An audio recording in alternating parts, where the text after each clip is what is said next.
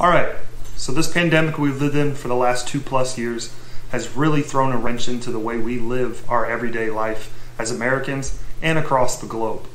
Another thing that has really been affected by the pandemic is what it costs to live in the different cities throughout America. I'll tell you what, the city of Suffolk, Virginia, honestly, definitely has not been immune to that as well. So if you're thinking about making that move into Suffolk, Virginia, you want to stick around, because in this video, I'm going to go over all the costs associated with living in Suffolk, Virginia. We're going to go over the cost of buying a house, renting a house, how much it costs to eat in Suffolk, Virginia, how much taxes you're going to actually pay in Suffolk, Virginia, and we're going to go over a lot of additional costs that you might not think of, but that I think are pretty important in living in Suffolk, Virginia. So with that, let's go ahead and get into that video.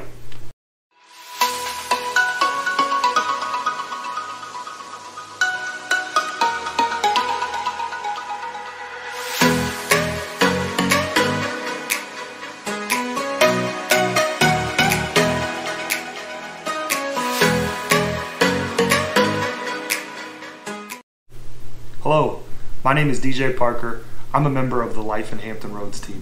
Obviously, we're based here in Hampton Roads, Virginia. If you're new to our channel is all about there is to know about living and life in Hampton Roads, Virginia. So if that's the type of content you're looking for, please make sure you hit that subscribe button below. Also, don't forget to tap that notification bell. That way you're notified anytime we drop new content about life in Hampton Roads. So over the years, my team and I, we have helped many people who are moving either in or out of Hampton Roads, Virginia, and we really enjoy doing it. If you're thinking about making some type of move like that, please, we want to help you, so reach out to us. We're available via phone, text, email, however you want to get a hold of us. Bottom line is, we're available 24 hours a day, 7 days a week. We cannot wait to help you.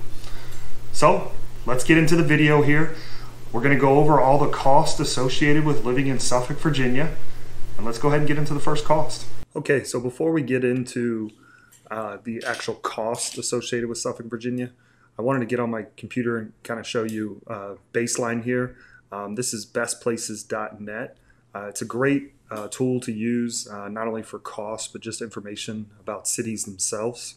So as you can see here, we're in Suffolk, Virginia. The population in Suffolk is 93,913. That is actually up 6.7% since 2020. As far as the unemployment rate, it's at 5.7%. The median income is at $66,822. The median home price, according to Best Places, is $281,000. However, I'll tell you that's probably a little low.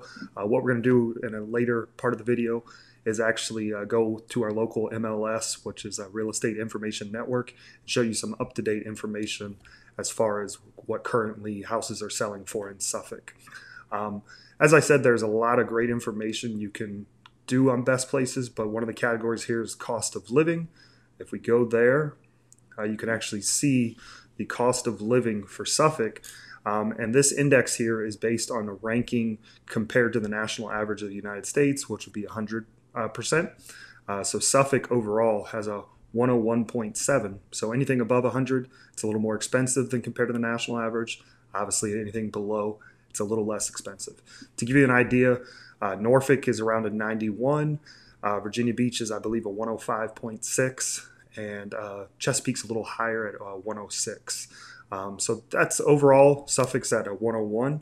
So I kind of just wanted to give you an overall idea, and then we're going to go into each additional cost associated with living in Suffolk so we can go over them all together. All right, so now looking at individual costs that are going to be associated with living in Suffolk, Virginia. One of the most important ones, I think, would definitely have to be the cost of food, most importantly groceries. Using bestplaces.net again, they actually give Suffolk a 98.3 index. That's actually a little less than the Virginia average, which is at a 99.6. So some good news there. Overall, it's about on par with the average, but a little cheaper in Suffolk. As far as what retailers you can expect to see in Suffolk for your food, they have the big box ones of Walmart and Target. As far as the club stores, you can either go to Sam's Club, or there is also a BJ's right outside of Suffolk. Technically, it's not in Suffolk. It's in the northwest part of Chesapeake, but it's right near the line of Suffolk, so I would include BJ's as well. As far as regular grocery stores, you have Kroger, Harris Teeter, Food Lion, you have a Aldi, you also have Dollar General, Dollar Tree. So as you can see, there is a lot of different options for you to choose from within Suffolk when it comes to buying food, and it's not much more expensive in Suffolk versus anywhere else in Virginia. It's actually a little cheaper. So let's go ahead and move on to the next cost. Okay, the next cost I wanted to go over would be the cost of utilities. Obviously, utilities is one of the most important things because that's what heats your house, what keeps your house cold. Also, if you enjoy watching TV, you're going to need to pay for utilities as well. So getting in utilities, first and foremost, power. That is handled by Dominion Power. Dominion Power actually handles pretty much all the power within Hampton Roads. As far as gas used for keeping your house warm, also heating your water, that would be Columbia gas. So that's a little different because most cities in Hampton Roads actually use Virginia natural gas. So Columbia gas transmission is actually in Suffolk. So that's a little different than some of my previous videos where I mentioned Virginia natural gas. Additionally, as far as the water goes, another little difference in Suffolk is Suffolk actually handles their water themselves. That includes the wastewater and the sewer. That is all handled by the city of Suffolk. Some of the other cities in Hampton Roads, you would use HRSD, which is the Hampton Roads Sanitation Department, to handle the wastewater and treatment. As I mentioned, Suffolk takes care of all that, so that's all in one with the city. As far as cable companies go, so again, a little different than some of the other cities within Hampton Roads. For the main cable company, and really the only cable company that's non-satellite, that would be Spectrum. Spectrum used to be Charter, and that got bought out. So it's Spectrum now, that's your main cable company. Again, different from other cities in Hampton Roads where you have Verizon or Cox. You don't have those options in Suffolk.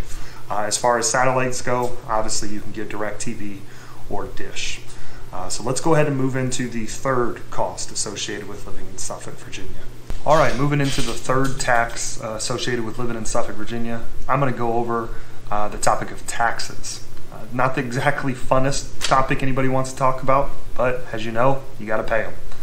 So as far as overall taxes, the state of Virginia, state tax is 6%. Obviously, that's the same throughout wherever you live in Virginia. Income tax is also the same in Virginia, no matter where you live. It's between 2 and 5.75%, depending on your income. The meal tax, grocery tax in Suffolk, Virginia is 6.5%. The personal property tax, so what you pay on a car or a boat, in Suffolk, that would be $4.25 per $100 of assessed value. To give you an idea, the city of Norfolk is $4.33, so pretty comparable there, a little cheaper than Norfolk. Property tax is $1.11 per $100 of assessed value. That isn't exactly cheap when you compare to, say, Virginia Beach or Chesapeake.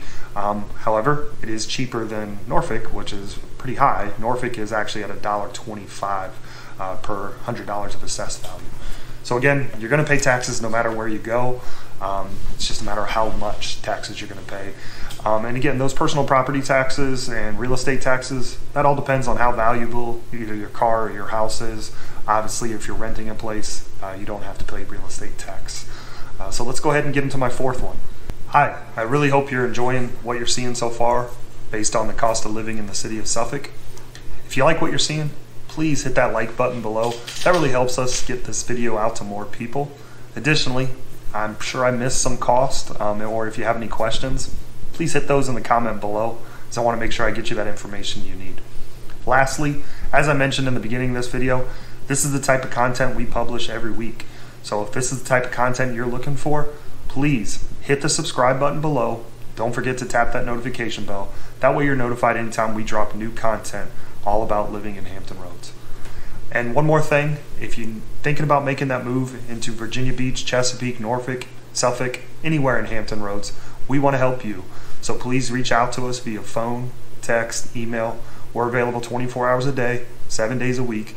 cannot wait to get helping you find a new home. All right, so let's go ahead and move into our next cost. Our next cost is actually going to be transportation. So for transportation, using bestplaces.net again, it actually gives the city of Suffolk a little more expensive score for transportation, actually 104.4. When you compare that to the state of Virginia, Virginia actually is right on par with the national average with a 99.4. I think the main reason behind the little more expensive in Suffolk is they really don't have, they do have a bus system, but it's just not, doesn't have a lot of stops throughout the city. There is no rail system. So I think that inflates the cost a little bit as far as that goes. But for the bus system, which does run a few routes throughout more downtown, again, as I mentioned, the city of Suffolk is huge, so it can't go everywhere. It's not near as populated as some of the other cities in Hampton Roads. But if you are using the transportation system, it's actually $1.50 one way, and then a day pass is $3 per day. And they also have monthly options as well. If you're interested, I'll actually leave a link in the description below for the Suffolk transportation system. Also, while it's not in the city of Suffolk, most likely if you live anywhere in Hampton Roads, you are going to hit one of the tunnels or one of the tolls. So one of the more readily used tolls by people in Suffolk would be the downtown tunnel or midtown tunnel. And for the Easy Pass, it's $2.50. And then if you don't have Easy Pass, it's $5.81 during regular times. So that's definitely something you want to look into as well, whether you live in Suffolk or any city in Hampton Roads, as tolls and tunnels are very popular in Hampton Roads. Okay, so let's get into the next cost, which is actually going to be the most expensive cost, and that would be housing. All right, another cost, regardless of where you're moving, is a very important cost, especially if you have children, and that would be the cost of daycare in any private schooling you might want to deal with. As far as averages, it really doesn't matter what city you live in Hampton Roads for the most part. It's pretty much the same cost. Just depends on where you want to go and all the different benefits each daycare provider provides. Some of them offer in-house chef, field trips. Again, it all depends on what you're interested in. I say on average about $150 to $300 a week per child for daycare. Again, that varies greatly depending on where you're at and what you're looking for. As far as private schooling, because obviously public schools are free, but the city of Suffolk has a really good private school, Nasman Suffolk Academy. If you go on greatschools.org or niche.com, you can see where that ranks compared to other schools in our area. But as far as tuition, when I went on their website, which I'll actually put in the link in the description below, you're looking, depends on what grade they are, anywhere from $7,000 to $8,000, all the way up once they get into high school, between $18,000 and $19,000 a year. So again, private schools not for everybody. You are going to pay for it. But the good news is not only in Suffolk, but in other cities in Hampton Roads, you do have a lot of options as far as private schooling goes. Okay, so as far as housing goes in Suffolk, Virginia, the income or the index, as far as bestplaces.net, it gives it a 101.1. I will tell you that's a little more expensive than the national average. And in our area, it tends to be a little more expensive than the national average pretty much in every city. A lot of that has to do with our heavy presence of military in our area. They're always coming and going throughout our area. So that usually tends to drive up the prices of houses just because they move so much. And I will tell you, positive news about Suffolk is it is a little cheaper to live in Suffolk than compared to other cities like Chesapeake, Virginia Beach, and some other cities throughout Hampton Roads. As you can see here, Virginia, bestplaces.net gets a 111. So living in Virginia is a little more expensive than some other areas you might live, but certainly a lot less cheaper than living in, say, bigger markets like New York City, Philadelphia, Washington, D.C., and the such. But what I wanted to do here is just to get on my MLS, like I told you. This is our multiple listing service. In Hampton Roads, we use the Real Estate Information Network. Anytime you see a house listed for sale or buying a house, the information comes from our MLS. So this is actually the July statistics for Suffolk. So the median sales price on a home in Suffolk in July 2022, right around $354,000. Pretty flat compared to last year at the same time. However, the number of houses for sale has dipped, actually down 15% compared to June, down 10% versus July. Amount of days on the market is starting to increase a little bit with interest rates going up. It's actually slowing the market down slightly. So days on the market, median days is around 15, which is up 3% compared to last year, up 20% versus June. There is less listings, only 478, down 5% versus last year. The median sold square foot is 178 per square foot. And then as far as months of supply of inventory, which basically is if you factor in all the houses for sale right now, how long it would take for them to sell if no new houses came on the market, we would run out of our supply of housing for sale in 2.1 months, which is pretty low. However, due to the pandemic, the market's been pretty crazy. So actually, versus last year, that's up 5.9%, and then in June, up 27%. I will tell you, before the pandemic, it was very common to see 4 and 5 months of supply for houses. So if you're looking to rent, again, I'm on bestplaces.net to give you some averages. This chart here is under the cost of living, under housing. This just shows you what it costs to rent a home or apartment.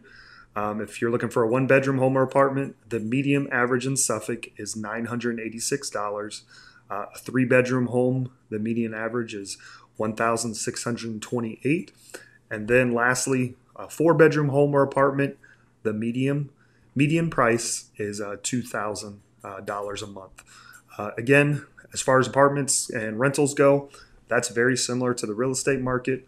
It's really hot right now, so you are seeing some increased prices versus what's been in the past. But compared to some of the other cities in Hampton Roads, it is typically cheaper to find housing, whether you're renting or buying in Suffolk, Virginia. So I feel like we went over the majority of the major cost when it comes to living in Suffolk, Virginia. I also wanted to go over some additional costs. Some are optional, but I just think you need to consider them if you're living in Suffolk, Virginia. The first, I think you need to consider this if you live in any city in Hampton Roads, would be pest control. If you own your house, we do have a lot of insects in our area. Depending on where you live, you also could have rodents. So you want to, in my opinion, hire a good pest control company.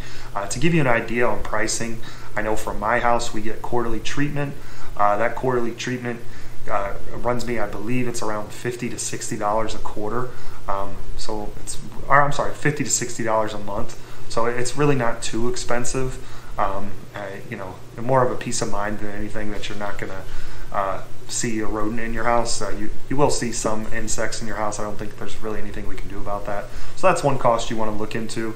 Another cost that's important depending on where you live will be the cost of flood insurance. That greatly varies depending on where you live and what zone of flood coverage you need. So that's something you want to think about.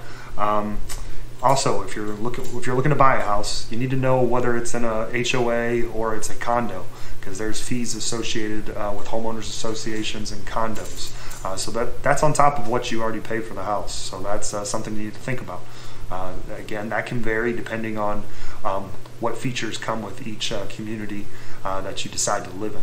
Not all neighborhoods are HOAs, and obviously not all houses are condos. Next one would be the rec center if you like fitness. The rec center is a really cheap option of working out. I know for the city of Suffolk, they have a few rec centers. Their monthly fee is $10 a month for residents over 18 and $7 a month for teenagers. Then another, if you're looking to work out, the YMCA is another great option. There's a lot of locations throughout Hampton Roads. That runs for a family just under $100 a month. And then last one I wanted to mention, just because I'm a real big into fishing. I don't necessarily hunt, but I love fishing. I will tell you, if you like fishing, there's plenty of places to go in Suffolk, but if you also like hunting, there's plenty of places to go in Suffolk as well.